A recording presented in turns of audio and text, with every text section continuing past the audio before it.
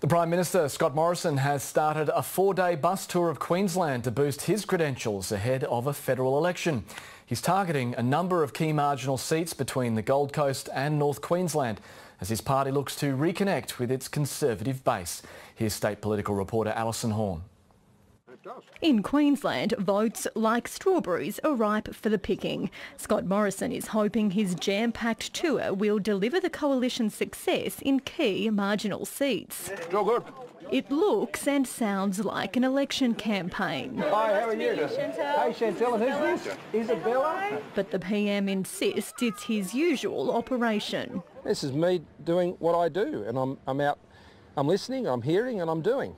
That's what I'm doing as a Prime Minister. Though he has brought sweeteners, today announcing backpackers and seasonal workers will be allowed to stay longer in Australia to fill worker shortages on farms.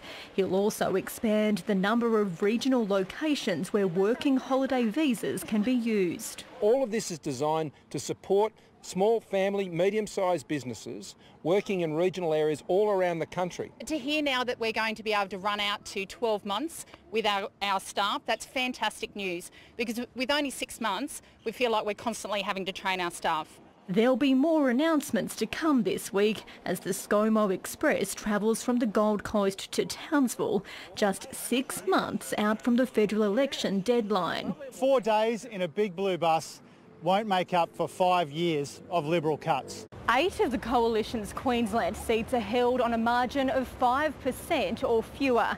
And following the LNP's loss at the Wentworth by-election, the party is desperate to retain its Conservative Queensland vote. Yes, I may be from New South Wales. I may barrack for the Blues at State of Origin time, but Val Holmes does play for the Sharks, so there you go. I'm here to back Queenslanders. The Prime Minister heads to the Sunshine Coast tomorrow. Alison Horn, ABC News, Brisbane.